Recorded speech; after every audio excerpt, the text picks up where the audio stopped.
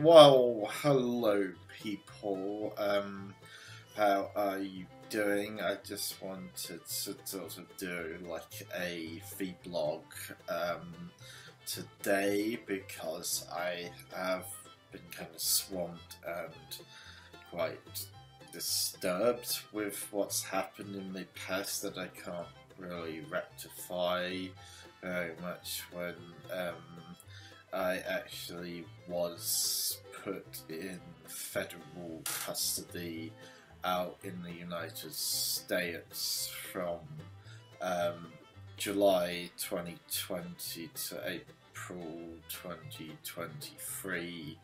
And also did a bit of county jail time in Los Angeles County Jail, which was a case that was basically dropped and gone federal, which was something to do with just threatening online communications, where they started, the feds, after the interview, deemed me as a cyber stalker in the federal indictment in August of 2020, which is a load of bullshit because I don't actually stalk anyone. I was just basically railroaded and found guilty through, miscarriage of justice, and the feds always try and put a lot of evil and vilification on myself, and I tried everything, and I still do everything at the moment to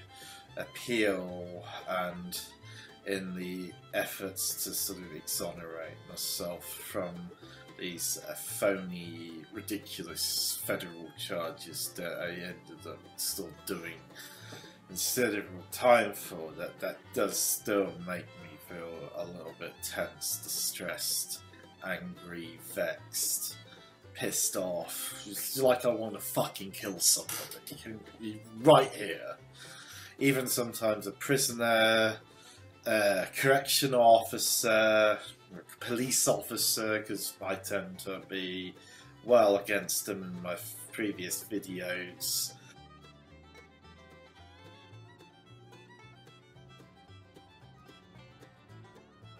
A little bit about in custody and when I got out. Well, in custody, I was in the Metropolitan Detention Center in downtown Los Angeles. I was brought there from the county jail, and before the county jail, I've been picked up by both Pasadena PD and the LAPD in Los Angeles. Pasadena was where I lived.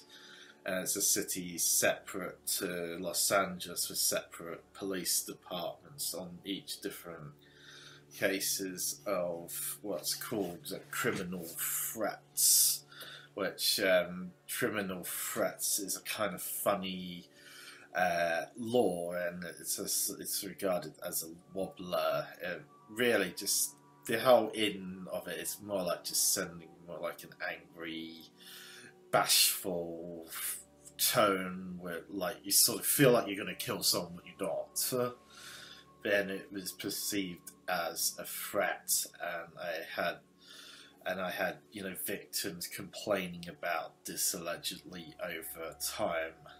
I don't want to go deep into exactly why, and it was the issue was rather complex. I could probably give you an example.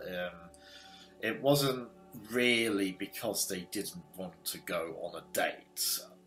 I didn't particularly feel that there was any objective for any romantic relationship. On one occasion, I met one woman who ran a matchmaking firm called Sync, based in Newport Beach. And I remember going to a networking event where I would say, hello, how are you doing? My name's Sam. I run Cloud Connected, and And she's like, "Hey, I'm Katie, and I am a running matchmaking." Well, that's wonderful. I'm single. I'm looking. And she said, "Look, I don't feel comfortable. Can you go away?" I was like, "What? You just tore this out of me now." It's like, what the fuck? Why exactly would you tell me that you feel uncomfortable? I'm telling you a bit about a situation where your service would be of benefit. I thought that's what matchmaking is helping people when they're single meet their fine. Actually, anyway, well, I did kind of explode a bit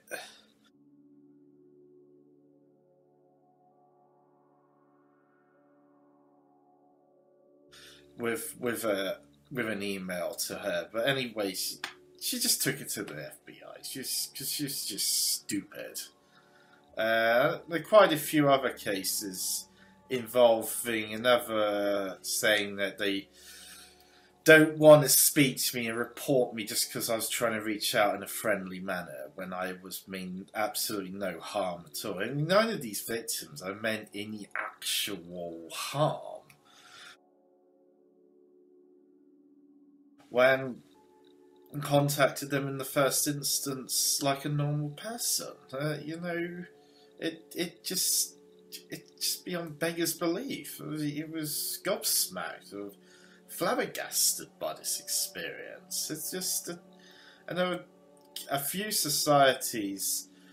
When I did get the discovery in federal custody, I learnt that the reason I was banned from a society called the Cross Campus is because a girl told them that I sent death threats when I didn't. I did not send a death threat. I said,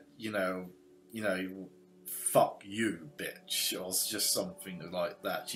But they took it as a death threat and said, we've banned Sam from going to these societies. I was like, it didn't make any sense. It didn't make sense to begin with, but when I got the discovery, it began to make philosophical sense.